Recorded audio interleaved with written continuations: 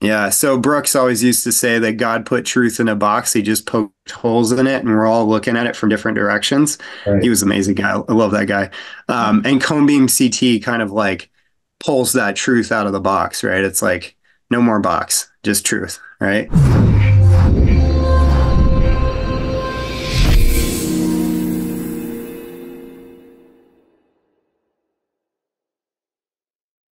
Well, hello, everybody. Dr. Ron Oberstein, president of Life Chiropractic College West, and welcome to another edition of our Life by Life West. With my co-host today, Dr. Mary Oberstein. Great to see you, Dr. Mary. You too? And we've got a great guest. Actually, second time around coming on the show. We've got Dr. Tyler Evans, and Tyler is sitting right now in Portsmouth, New Hampshire.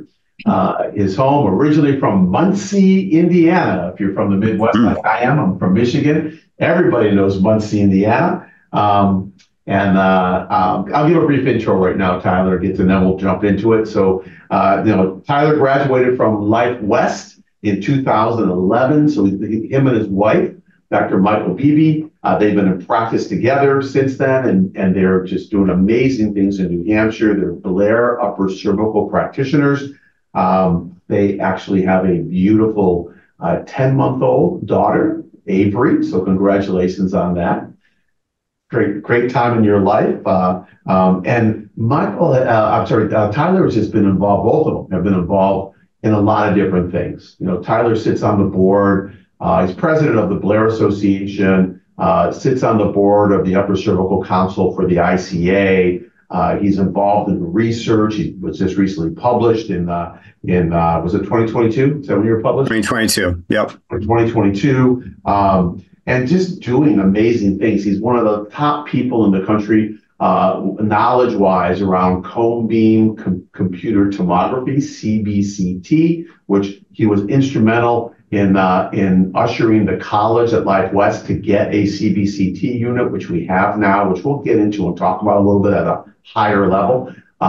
And he's just doing amazing things in chiropractic, and along with Michael, along with his wife. I mean, she sits on, I believe, the board of the ICA, and besides horses and all the other things, in your life that you have going on, the mainstay, of course, is chiropractic and what you're doing and how you're giving back to the world. So I hope that, gave our audience a little bit about you. We'll dive in more and find out more right now. But, Mary, I'd like to start because I've got a question, because on our last conversation that we had, I just found it amazing on how you guys came out and educated the public about what you do. And when I say the public, it could be other professionals, and I know that you do that, right? And whether a person's an upper cervical practitioner or, they do, all they do is work with the sacrum, Logan Basic, sacral tuberous ligament, it doesn't matter, I just want to go through that because I thought it was incredible what you do. Like I think you call them provider nights and different things you do. Can you share with us, like, even where that came from, and tell us the mechanism of what you're doing with it? Yeah, well, I mean, I have to give all the credit to my wife, of course. She's a tremendous, very effective communicator. And that really is what it comes down to when you're opening a practice, is being able to educate and communicate really, really well, very clearly what you do. And, I think one of the things that we did initially that helped was we picked two or three things that we knew we wanted to focus on. So if somebody said, "What do you guys do?" we said, we correct subluxation or misalignment in the upper cervical spine to help people with post-concussion syndrome, migraines, headaches, neck pain. Like that's our wheelhouse, right? So like we had just finished the Diplomate program. We were the first round in 2015 for the ICA, the Upper Cervical Diplomate program. And so we were coming fresh off of that with all these ideas on Cone Beam CT and how to build referral networks and speak the language of the craniocervical junction, the upper cervical spine, and using that language more in the medical sense. And it's really been kind of the catapult for us is just focusing on that one thing and trying to communicate that very effectively. Mary, who do we have? We have Adam Harcourt, Dr. Adam, and Yeah. same thing. Like, his thing is migraines, and yet takes, Mhm. he's a functional neurologist, but takes care of a Mhm. lot of different things like you do. I'm Right. coming in for wellness but focusing, on something, on a niche, right? And Mhm. I remember Adam talked about that. Well, and what I love it too is like it's like what I'm listening to you say is it's like you made your story simple. Yes. Like once they get through your doors, you take care of everybody and lots of different people. But it's like you're just keeping the story so simple and succinct that it's easier for you to tell that story than like when we were in practice, we took care of everybody. And our story was like this big story of how we can help everything. And we should have just kept it simple of just like, here's what we do, like this really simple story that anyone can relate to or everyone can relate to.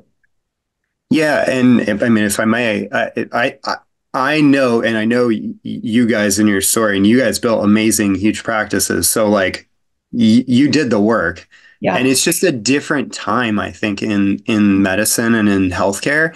Where I was listening to somebody the other day, and I know Jerry, so God rest his soul, and thank you guys for doing such an amazing send off for him.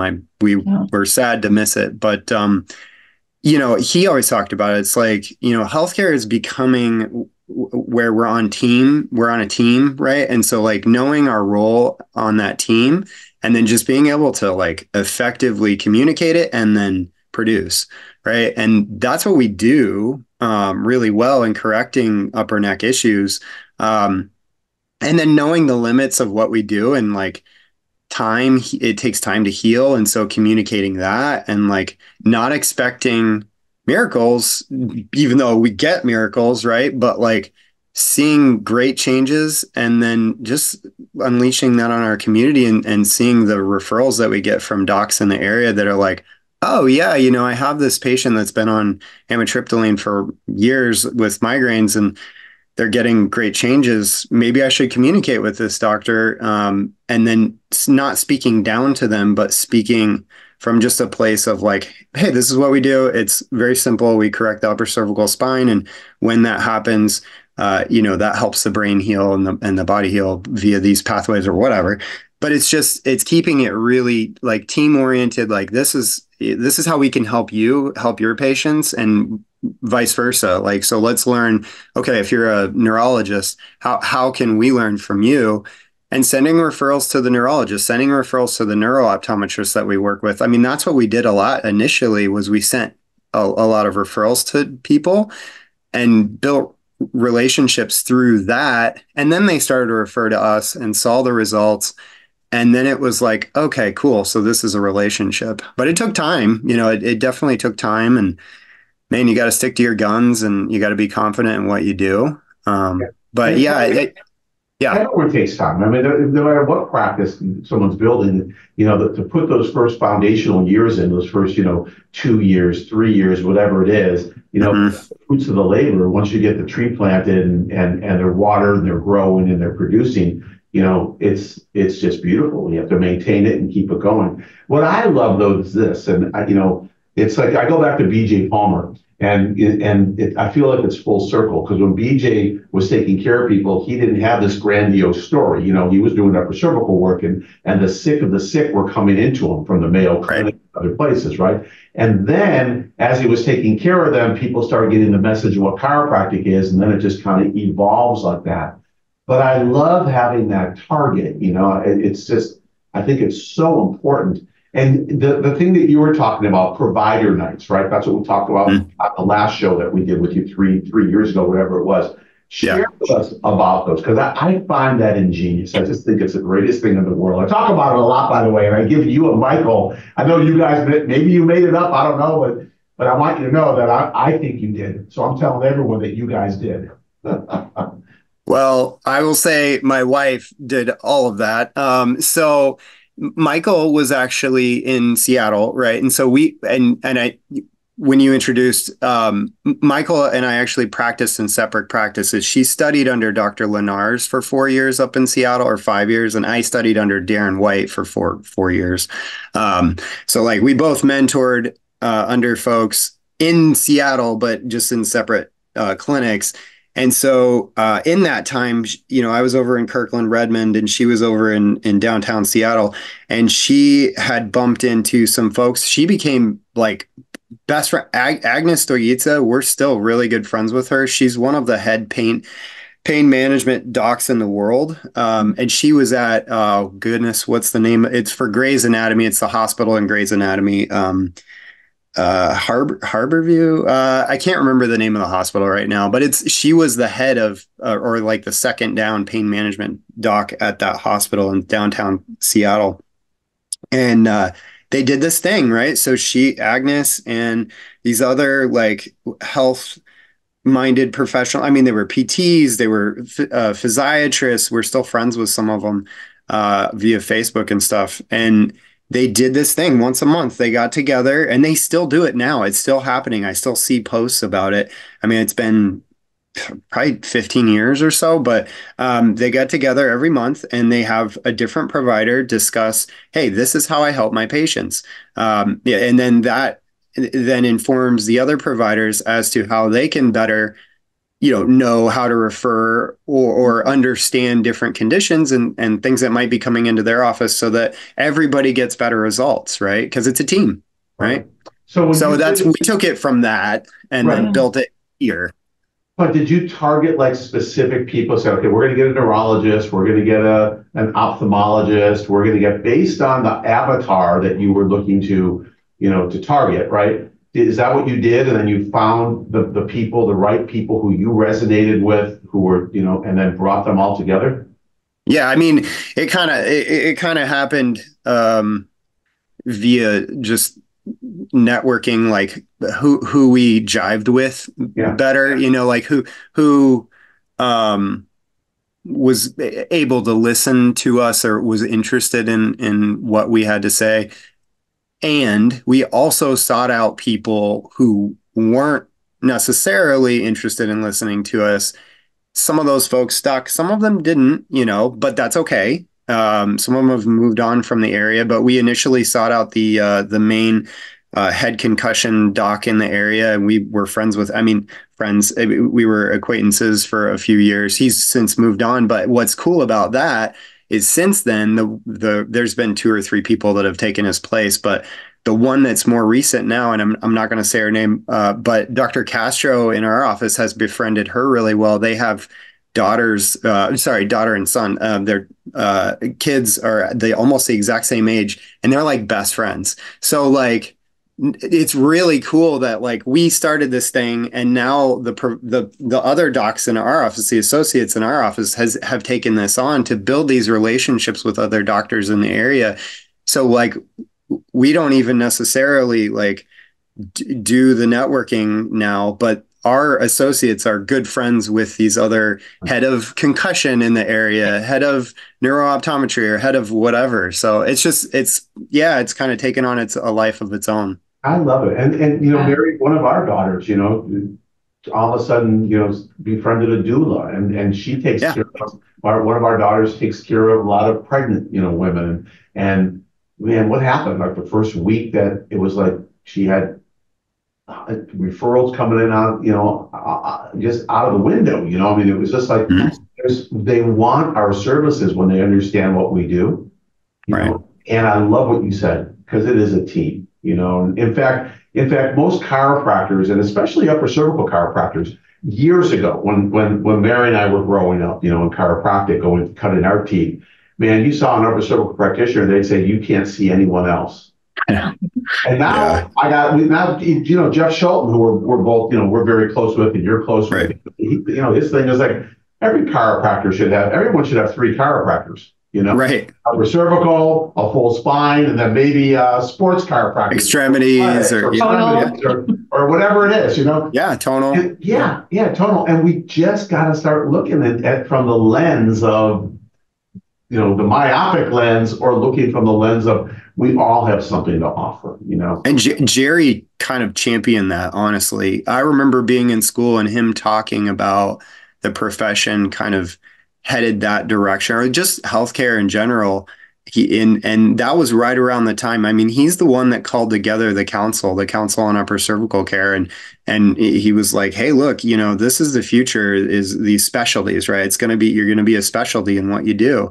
And it's the truth, right? So like you just said, I have many patients that I share with other chiropractors or, plenty of other types of, medical professions, neurooptometrists, that it's not one thing that's going to get these people well. It's multiple things. And like I've seen in my own self over the years, because as we age, we have to invest a little more in our healthcare. But I've seen it in myself where when I first started, it's so funny because my wife Michael, she would be like, "You used to be so like just like that, like upper cervical only," and it's like, yeah, man, I got a little older and I needed Right. other things, right? And it's so true. So it's just coming at it from a perspective that it takes a team. Yeah. Yeah. And what I hope the listeners hear is like, because what I'm hearing you say is like, there's no judgment either. No. Because like the era that Ron and I came from, it was like, I got myself in trouble once in practice when I put up some statement about, remember, Ron, like psychotic drugs. I had to give a formal apology to a psychiatrist afterwards, right? Right. But like, I love, like, you could probably teach a class on this of how to communicate with these other people, these other professionals in healthcare that you don't even, I don't want to say you don't agree with them, but like, it's just not your thing. Yeah. But you have respectful communication with them. Like you could teach a class on that. Yeah. And I think that more often than not, most practitioners these days see the cracks in the system, and they know that, clearly being on a bunch of medications and being really unhealthy is not good for people. It costs more money to the healthcare system. So we need to find other solutions. And, I definitely, I had our neurologist friend that we became good friends with, and he referred a bunch of people in. He came in one time and he looked at I had a Blair poster up. It was from Dr. Clark, Daniel Clark, and Drew Hall had helped make it. And at the bottom it said, upper cervical care helps without harmful drugs and surgery. And I still have that poster to this day. But he looked up at that and he went, and I was like, yeah, It's from the 80s. Yeah, exactly. So it's like, I think it's just having a sense of humor about it and being respectful, like you said, and knowing that we're all just doing our part. Yeah. And the interesting thing, and Tyler, your generation Yeah. of chiropractors, right? Mary, what you did with the psychiatry, our generation growing in chiropractic, you go back to the 80s, we had people coming in that would say, I had people every week come in and say, "Doc, I can't come anymore." And we'd say, "Well, why?" And they'd say, "Well, because my medical doctor said I shouldn't be coming." And Yep. just sit with them and talk to them and say, "Listen, tell me how you're doing. Tell me your results. Da, da, da, da. Well, who do you want on your healthcare team? Someone's going to, not know what you're doing. Please, before you stop, tell them to come here and talk to us and see what you're doing. And if they don't want to, then you have to decide, do I want this person on my health team," right? But that was the generation, that was the times back then, the Wilk trial, Yeah. all this stuff going on. And so it was kind of like we were pounding our heads, and it was like, drugs are bad, whether pushed or prescribed, and these were things that were drilled into us, right?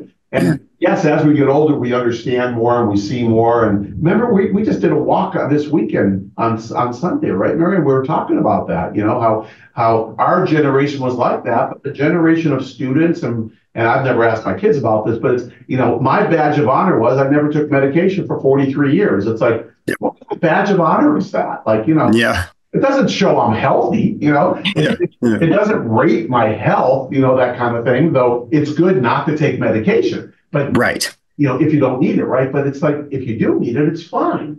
And it's just a whole different generation, and I love it. I love it more than where I was, because Mary, we came from a defensive standpoint.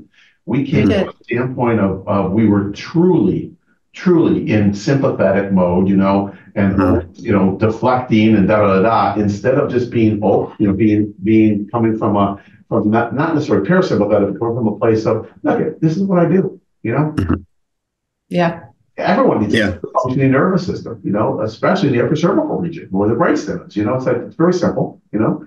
Uh, yeah. Okay. Well, I know you It's guys are ready to geek out about the CBTT. Yeah, yeah, yeah. I was just gonna say it is rare, but I still every once in a while have that happen, but it's rare. And I'm like, oh, Right. okay, that's what they're talking about. But there's so many docs, especially the younger ones, that medical docs Yeah. that they're very open to working with us and oh, that's interesting. Yeah, they want to learn more about Cone Beam CT, they want to learn more about what we do and how it works. So yeah, it's a different generation. It is, and they are open.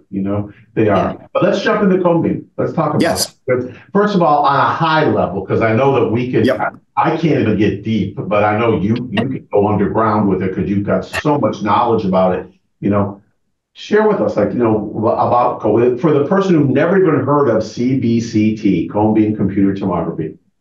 Yeah, so CBCT came out, well, I mean, it's been around, I would say, for the most part, for 20 years, roughly 24 years. It came out around 2000 for the dental profession. They were experimenting with it in the medical world for about 10 years before that. But in 2000, they developed the first like commercial machine for dentists, which really took off because it, one, reduced radiation dose, which is great for everybody, and it produces a 3D image. So instead of taking 2D X-rays and trying to extrapolate 3D information from that, you now have actual 3D how to either do a root canal or implant, right? And so that really helped the dental profession get better results, lower dose, better information. It's better for everybody, right? So that was around, I would say until in the dental profession by itself for about 10, 15 years. And then come, 2012, 13, 14, it really started to hit the chiropractic profession. And Jeff Schulten, he'll say that, he was he's been working with dentists for a very long time. So he knew about CBCT for a long time before like I knew about it, or even Jake Hollowell, our buddy down in Brazil. Jake graduated from Life West in 2009, I want to say. He did the thing with Upper Cervical Health Centers and went to Italy and then went to Brazil after that. And in Brazil, they can't shoot their own x-rays. So he was talking to the imaging center guy and he was like, hey, I need this view this way and this view this way and this way. Can you do that? And the guy's like, well, why don't I just take a cone beam?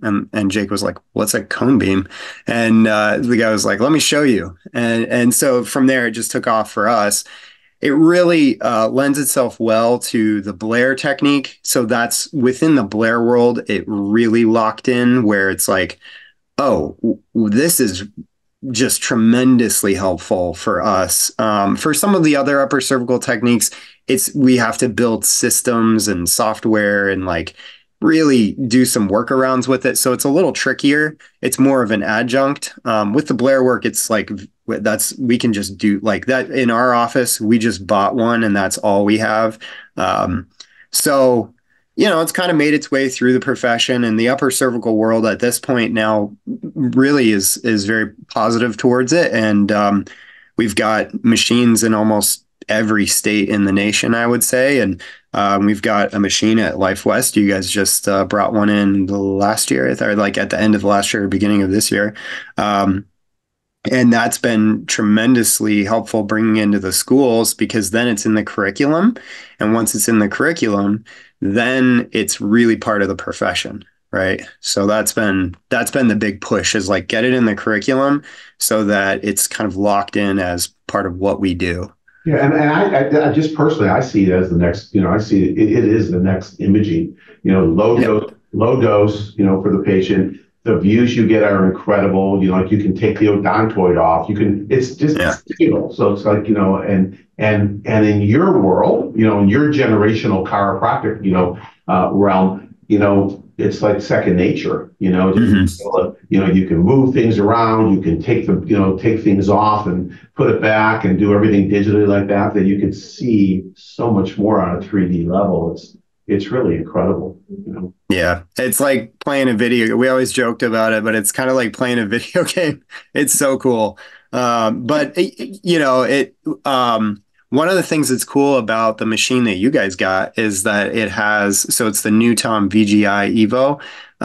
You guys have the ability to not only take cone beam, but you have the ability with that machine to also take still X-rays. So like a frontal view or a side view.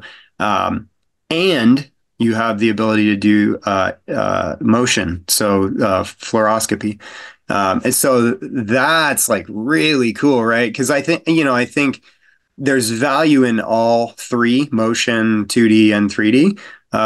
And I think the 3D is the future for sure. And I think what's cool is going to be putting all of them together and being like, okay, what's really going on here? Because we have these guys in our upper cervical council now that are like hyper nerds about imaging, and we've got 3D and we've got motion, and it's just cool to see these ideas going back and forth, like stuff that, we're kind of bringing up stuff from the beginning times of developing these techniques of like, well, we just assumed this was the case. And now we're like, well, we know that it's way over here. So what's in between, like what's next? So it's really kind of, wait, Dr. Brooks, did you guys ever meet Robert Brooks? Absolutely. Yeah. So Brooks always used to say that God put truth in a box. He just poked holes in it and we're all looking at it from different directions. Right. He was an amazing guy. I love that guy. And Cone Beam CT kind of like pulls that truth out of the box, right? It's like no more box, just truth, right? So that's kind of our joke about it. But yeah, it's amazing. And that machine that you guys got is an incredible machine. And I'm just glad that Amy Knight, the Reveal Diagnostics lady there, she advocated for that. And that's a whole new toy. So that's cool. It is amazing. Mary, you had an experience. You had a cone beam of your upper cervical. Yeah, as you were speaking, I was thinking I must have said wow just afterwards, like 15 times. I just couldn't think of anything to say other than they're like, well, do you want to just see it real quick? I was like, sure.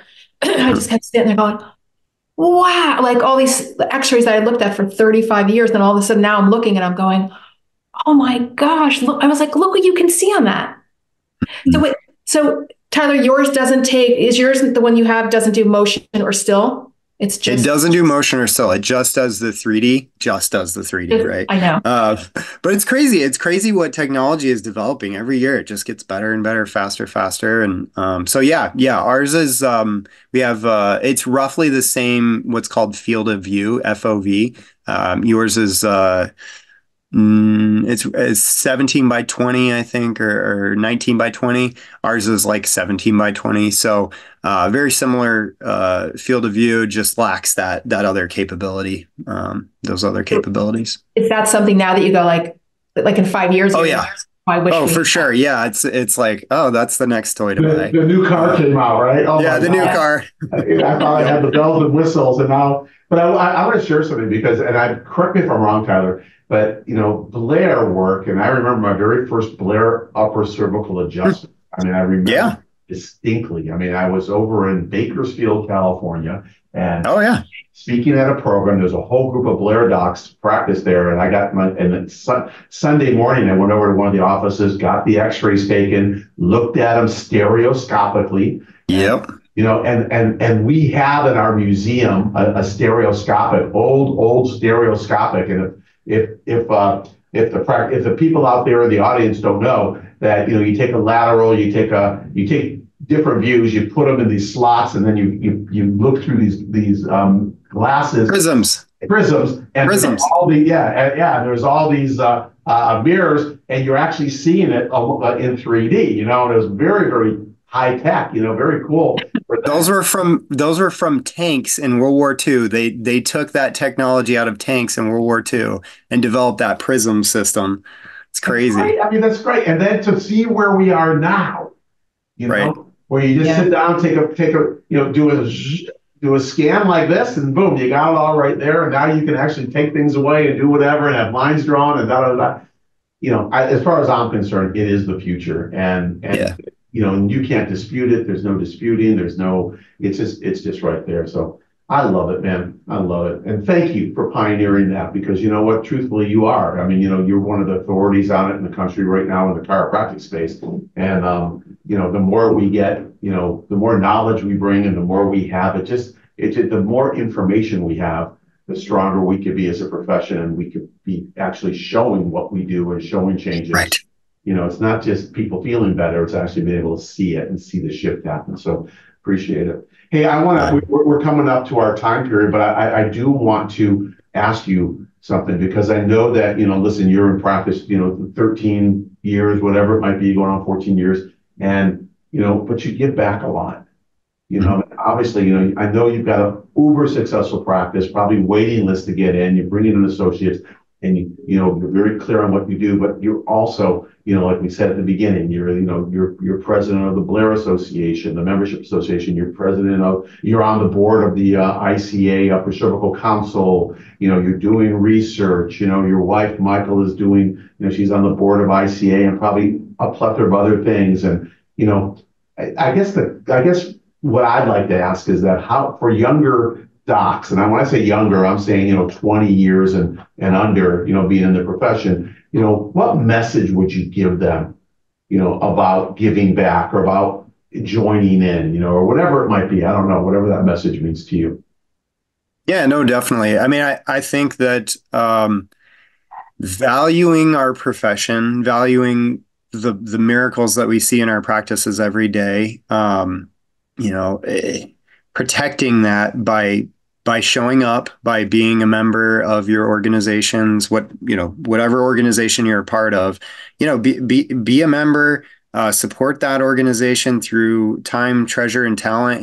Do what you can to give back, and because we're not like the other professions of the world that have been around for 250 years and have millions of dollars in escrow funds. It's like and NIH funding and all kinds and NIH of funding. Yeah, no, exactly. And it's like the weight is swayed more towards their organization, so we have to do extra hard work to just keep things working together. And it's like, I don't want to come from a negative position, but there's folks in our profession who actively work to move things in other directions, which are totally valid. I work with these docs. Nothing wrong with the ACA, but there are some components of the ACA that have been somewhat destructive to the types of chiropractic that I do. The upper cervical work, taking imaging, pre and post imaging, and it's like there's just some parts of our profession that we have to protect. And if you're not there and a member and aware of what's going on, then things can happen. And it happened up in not Calgary, but in BC. They took away imaging rights. Taking X-rays away. Yeah. You were talking about guys that went to Life West. You were talking about the Choosing Wisely program, and where they said you shouldn't be taking X-rays, and they're trying to put together standards around it. And then actually that was pediatric. It's from medical pediatrics, right? Which makes a lot of sense. You don't want to X-ray every kid that walks in your door, but it's, and I hear you, and I appreciate it, because you know what, we do need to get together. And I don't care where someone's at in practice. It doesn't mean you have to give your money. You could be in your first year of practice, and it doesn't mean you join the board of your local association, because they'll take you because they want people to do the work. Just be a member, pay your dues and show up. But you don't have to do that. Get your practice going, and then watch it and learn and grow into it, I love it, man. Well, thank you, bud. Thank you so much, Tyler, for all you're doing and all that we don't know. that you're doing, because I'm sure there's a lot that's going on behind the curtain with the, with the Wizard and the Wizard of Oz, and but we're very, very excited, and I'm thrilled that you're a Life West grad. I'm thrilled that you carry that banner of Life West, and that that you literally move forward, with Jerry Clum in your heart, as you've mentioned a few times, and with the Give, Do, Love, Serve lasting purpose. So thank you so much, and please give our regards to your wonderful, wonderful other half, Dr. Michael, and better half. Yeah, better half. And Avery. Don't forget Avery. And Avery. But we're going to ask you two questions. We end our Life by Life West by asking two questions. Mary, our last guest, I asked the first question, so I'll let you ask the question. Oh, okay. 30-second answer. Whatever's on your mind, whatever comes up, boom, that's how you're going to answer it. It could change in an hour. So go for it. Okay. Okay. So you're going to go back. It's the very first day, your first day at Life West, and you're standing in front of Tyler Evans. What are you going to say to him? What advice would you give him? Oh, man. Don't be afraid to make mistakes and work really hard. Work as hard as you can at learning everything about chiropractic that you possibly can pick up. Love it.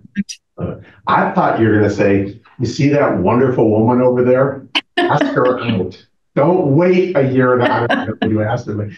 Anyway, second question. I got the second one. Same thing. Who you are right now, going back to Life West, but now you're speaking to Tyler Evans, just graduated. Graduated. What words of advice would you give him?